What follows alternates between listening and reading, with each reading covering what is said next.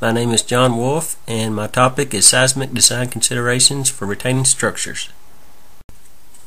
To give a little background on this topic, retaining wall design is very common for the structural engineer.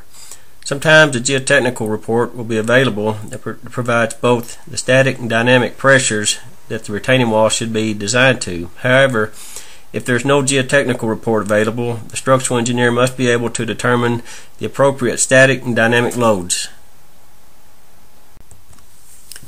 The objectives of this presentation are to first of all present methods for determining the seismic forces acting on retaining structures using the pseudostatic approach, and secondly to apply the pseudostatic approach to cantilevered or yielding and basement or non-yielding walls. First, we will look at a typical cantilevered retaining wall. As the top of the wall flexes, two failure wedges will develop that will mobilize the shear stresses in the soil. The active wedge is developed in the backfill as the wall moves away, and the passive wedge is developed at the toe of the wall as the wall moves into the soil. The lateral pressures and resultant forces are typically found using the Rankine theory, assuming no friction on the wall face. First, the Rankine active and passive pressure coefficients are determined based on the soil's internal friction angle using the Moore-Coulomb approach. These values are then used to determine the active and passive pressure distribution and resultant forces. There is also a friction resistance determined by multiplying the combined weight of the wall and soil mass over the heel and toe by the coefficient of friction with concrete. The vertical forces acting on the cantilever retaining wall include the weight of the soil over the heel and toe of the base, the weight of the concrete wall and base, and the resultant bearing force from the soil. Here we can see the horizontal and vertical forces needed to perform a static analysis. This figure also shows where these forces act. There are three things we must check for the static stability analysis of the cantilever retaining wall. These include the stability against sliding, the stability against overturning, and bearing pressure failure. For sliding and overturning, the factor of safety should be at least greater than or equal to 1.5 for the static conditions.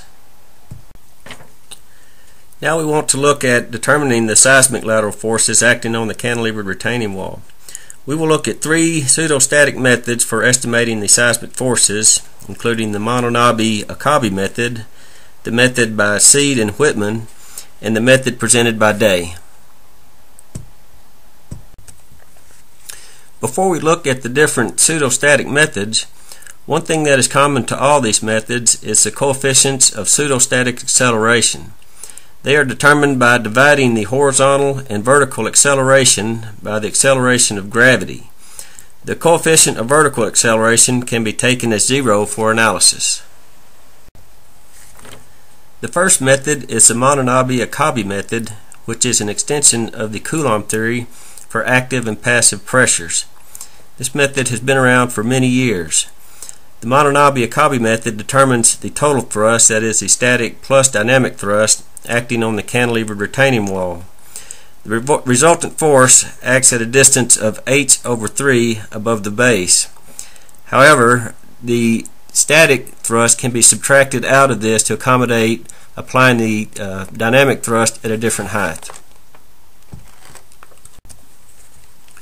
The second method is the method by Seed and Whitman, which is an extension of the Mononabi-Akabe method.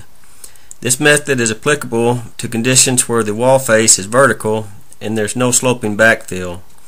It assumes a failure wedge defined by the geometry shown in the figure in the slide. The computed seismic thrust is applied at a height of 0.6 h above the base. The third method is the method presented by Day. This method is similar to that of Seed and Whitman, except that it assumes a failure wedge determined by the Rankine theory, and the seismic thrust is applied at a height of 2/3 h above the base. This method is very convenient because it can be used in conjunction with a static analysis performed using the Rankine theory.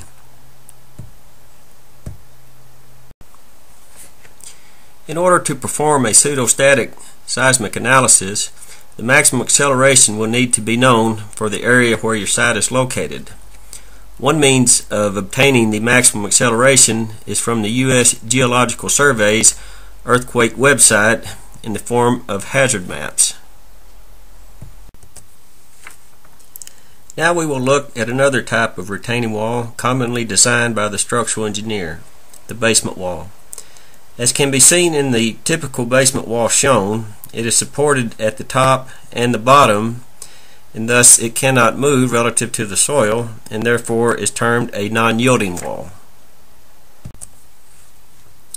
Since the basement wall does not deflect, active and passive wedges will not develop. Therefore, we must use the at-rest earth pressures to determine the static load applied to the basement wall. This is found using the at-rest coefficient of earth pressure, or K sub 0.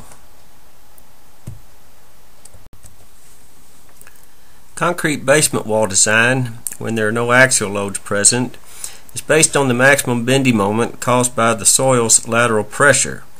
Now, typically, a 1-foot strip of wall is modeled as a simply supported beam for this analysis. In the same manner we used for cantilevered retaining wall design, we want to be able to determine the dynamic load on the retaining wall and add this to the static load to compute the total bending moment.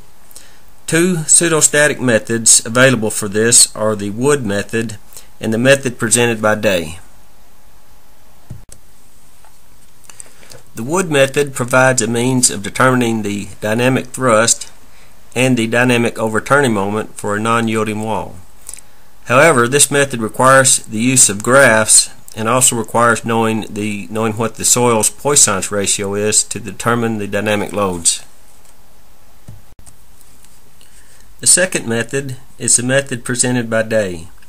This method involves modifying the dynamic thrust determined for a yielding retaining wall so that it can be applied to a non-yielding wall. This is done by simply multiplying the yielding wall thrust by the ratio of the at-rest coefficient of earth pressure to the coefficient of active earth pressure. This thrust is then applied at a distance of 2/3 the wall height above the base. In summary, various methods have been presented to estimate the seismic loads on both cantilevered retaining walls and basement walls using the pseudostatic approach. The pseudostatic method provides a very simple means of determining seismic forces on retaining structures.